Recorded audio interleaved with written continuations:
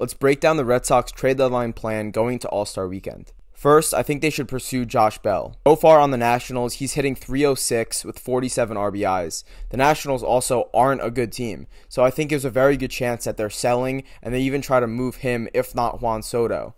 Josh Bell also was on his last year of his contract, so it would be a one-year buy, and I do think the Red Sox could be able to facilitate a move, maybe trading Jeter Downs, maybe trading some guys like Connor Siebold, or other pieces in our farm system to make that happen as a one-year rental, similar to what we did with Kyle Schwarber last year. Another piece I think the Red Sox could go after is a package deal with the Rockies for CJ Cron, who's hitting just under 300 this year with 20 home runs. Obviously, outstanding year so far. And then Daniel Bard, we could bring him back to the Red Sox as he was a member of the team in the past. And he's doing great right now. He's got 17 saves, a 2.27 ERA, and we need bullpen so badly.